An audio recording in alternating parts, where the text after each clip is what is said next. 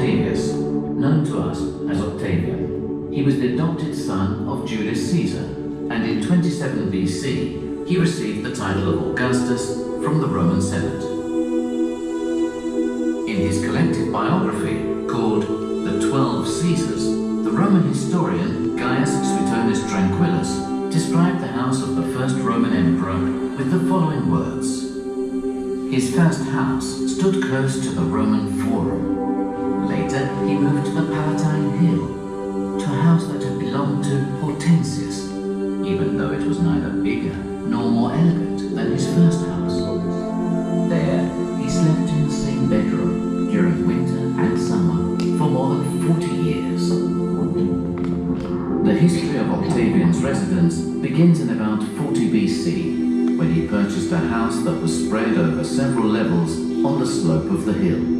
The house had been the property of the consul Quintus Hortensius Hortulus.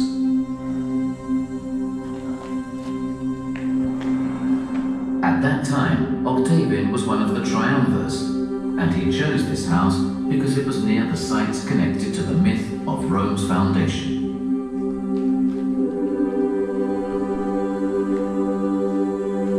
It wasn't long before Octavian commissioned decorative works to beautify his new residence, which was divided into separate areas.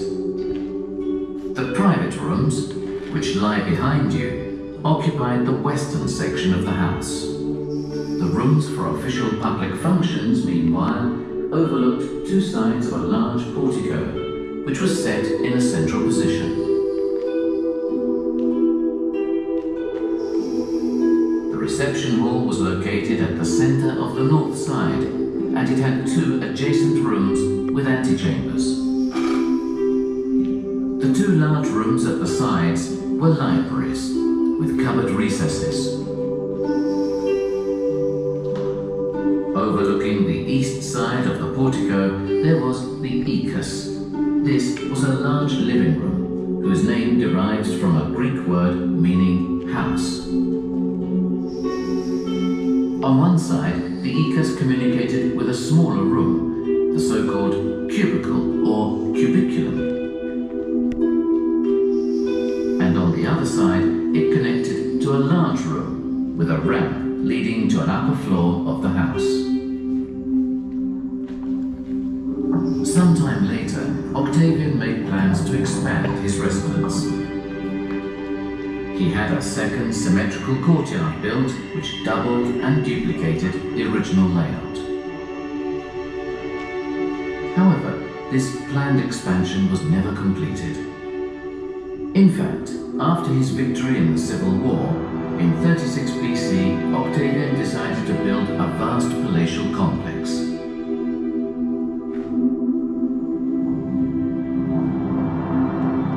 Next to the Republican-era temples of Cybele and Victory, which were also located near the house, he wanted to erect a temple dedicated to Apollo, who was the patron god of Octavian's triumph and a personification of moderation and order.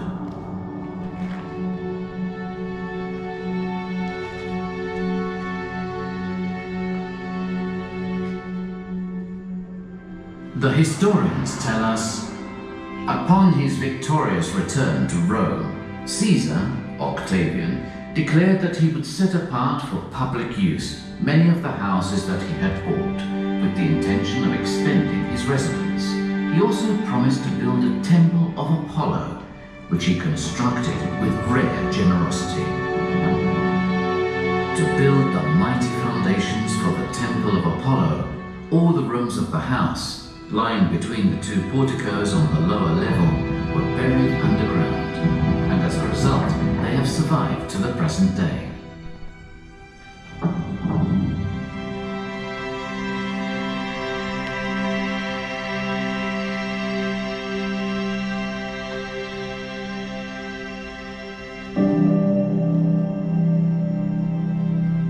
The new project included the construction of the temple, as well as a library and a large sacred area dedicated to the god Apollo.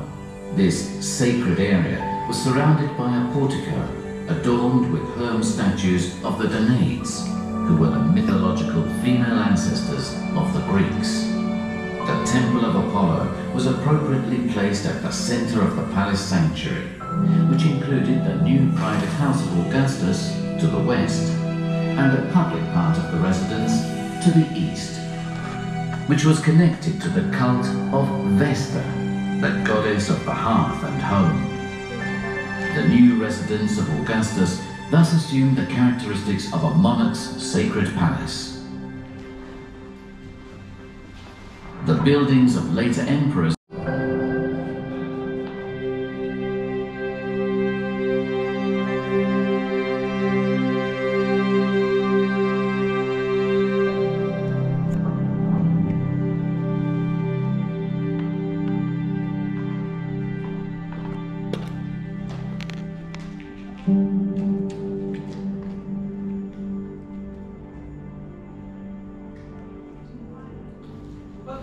Now we can visit the other two rooms over there when it's finished. Thank you.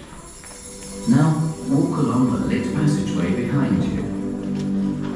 First, you'll encounter the so-called Room of Pine Festoons, and further on, you'll find the so-called Room of Masks, in front of which you'll be able to take a brief pause.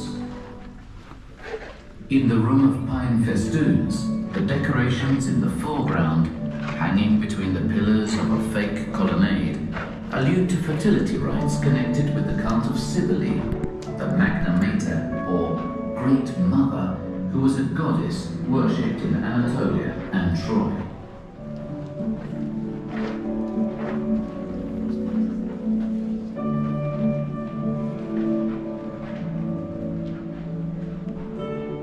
A deeply religious atmosphere permeates the decorations and architectures that contain these room spaces painted in trompe-l'oeil.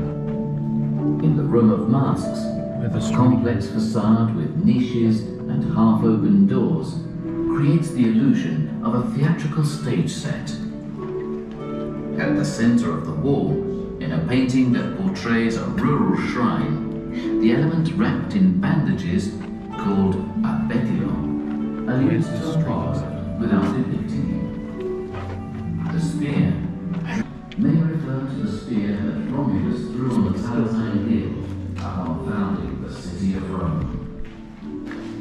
The masks on the sides of the painting, meanwhile, symbolize diameter.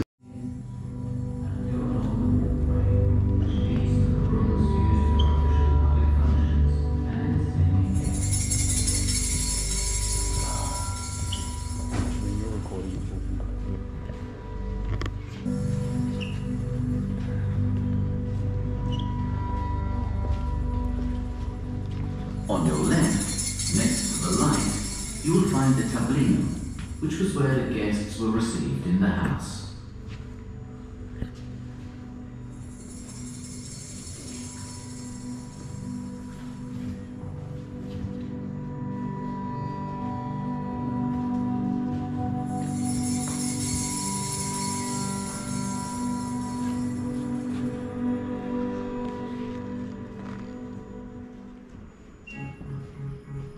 The tablinum was characterized by more elaborate decorative designs, both as regards the walls as well as the floors.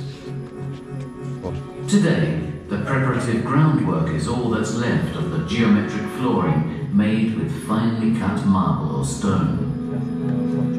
In fact, the precious slabs were stripped away before the rooms were filled with earth and debris.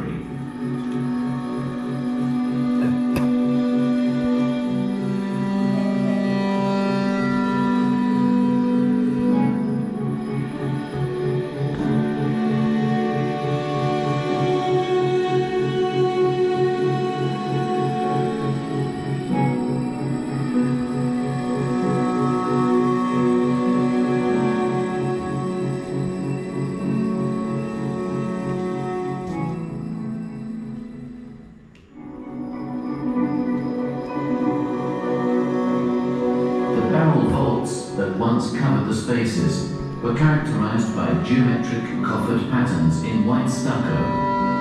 However, today only a few fragments of this ceiling remain.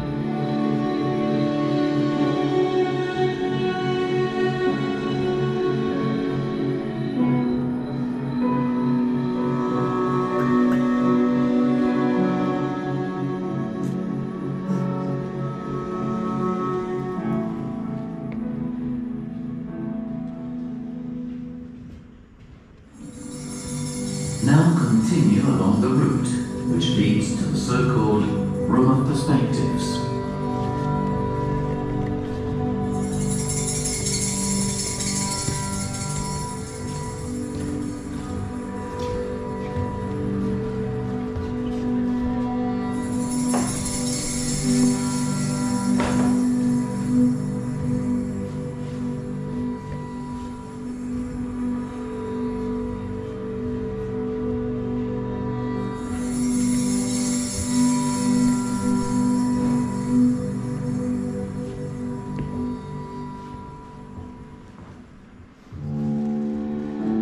Perspectives helps us to imagine the magnificence of the spaces dedicated to receiving guests in the house.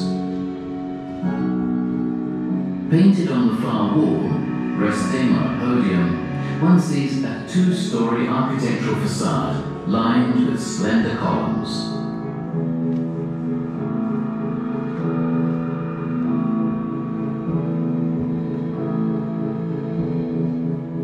The idea of perspective depth is suggested by the arrangement of architectural elements along lines that converge towards the center.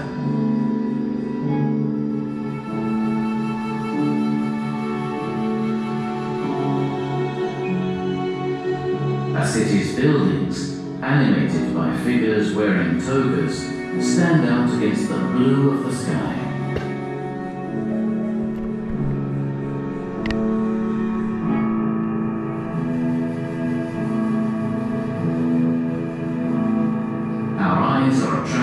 Not only by the interplay of colours, but also by the highly refined details of the decorative motifs. The vases resting on the painted architectural structures, for example, display remarkable effects of transparency. Here, we are faced with an excellent example of the so-called architectural style, which characterized the decorative patterns of Roman pictorial art during the 1st century BC.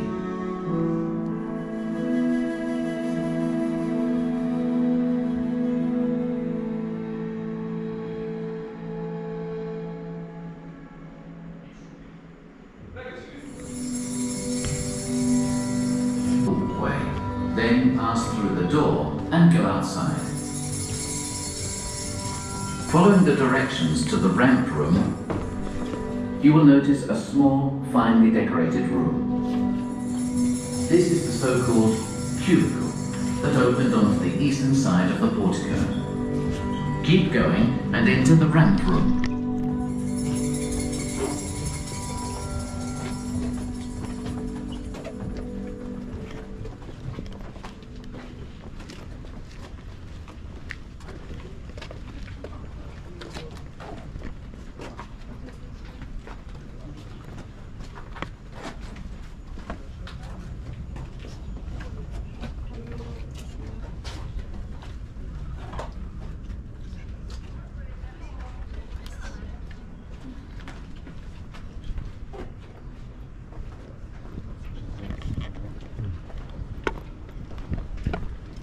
So you can visit the other rooms. When it's finished, the last movie is in front of you. But you can explore inside, don't you worry. Thank you.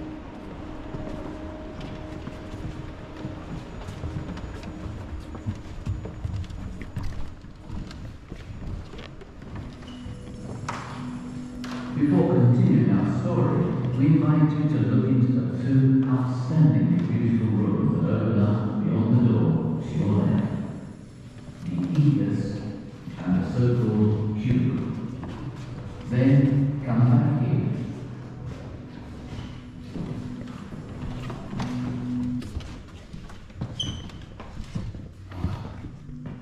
Twitch streaming room. Oh, I got 5 viewers. 5 viewers, all hits are sick.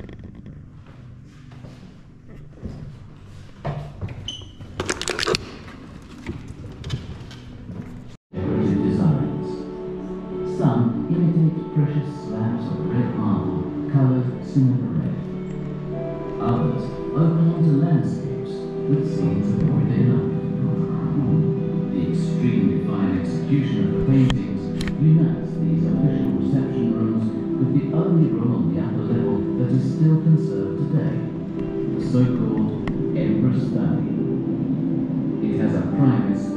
in which we find all the decorative elements of the other rooms in the house, arranged according to a less traditional layout.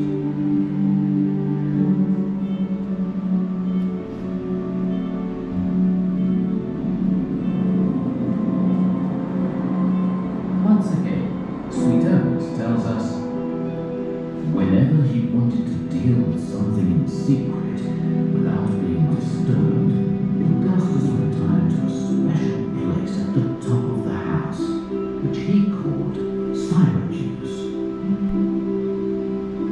The architectural construction is less important than the exceptional variety of its ornamental elements.